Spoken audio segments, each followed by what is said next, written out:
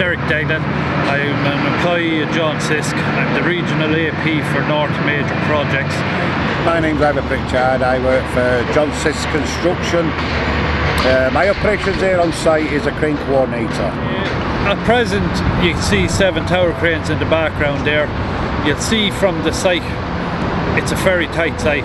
We have one main access, one main exit on site. A lot of deliveries coming in every day. I think in peak we've something like 96 deliveries a day coming on site.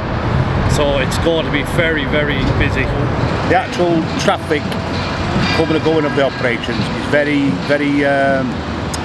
tight. It has to be marshalled very tight. One wagon in, one wagon out. And so it's in a relevant bay, then we can call another wagon in, as long as it's not obstructing the other wagon. We have to make sure the cranes are on time, bang, to get on the relevant package it's lifting off. So up to date, we're after running with a few logistic companies trying to get a system in place where we can make the booking of deliveries on site to different bays, to different cranes, to different telehandlers, to different hoists, and we haven't found anything that meets our requirements. So on Google search I came across Cranetime. I sent out an email to Cranetime to see what sort of system they implement and how it would benefit us. So from a quick email, I say about a month later, we're after introducing Cranetime onto John Sisk sites.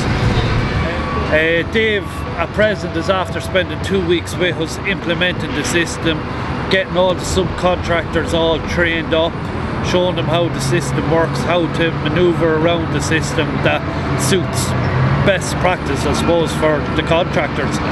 So now that Cranetime is implemented on site, we see the way it's working on site, the live boards, to sending out notification to subcontractors when deliveries are on site. There was a lot of work in the 2 weeks that Dave has been here, getting the likes of gate activity going on site where the gate men can check in, check out loads. So that's relaying back to the live board, to the senior managements, to let them know that there's spaces on site to get the next delivery in sooner rather than working off a piece of paper or whiteboard. So like it's the way it's set up, it's going to make our lives an awful lot easier on site. Cranetime now is going into the 20th century, isn't it?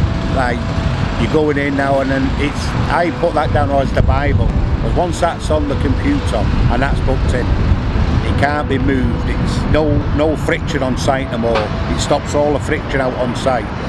Everyone can see it, it's on there, it's booked in. And it causes a lot of argument, and over the years, 42 years I've been with towers, and I tell you now, this can actually save a lot of friction on site, a lot of arguments on site, because they've got it on the same map as me, as the other man, as the other subcontractor. So the two foremen or managers can discuss between each other. Well, it's on the Bible, that's it, and that's the way we work the Cranetime here on site. Yeah. Up to now, with the previous logistics on site, there was a lot of whiteboard activity, writing down deliveries, trying to pencil them all into different loading bays, which was taking 3-4 hours a day between maybe 2 or 3 of us, trying to accommodate every delivery that's coming to site. With Cranetime now, all the subcontractors upload their own delivery. 15 minutes in our coordination meeting at 4 o'clock, we approve all deliveries, and so it makes everybody's life so much easier.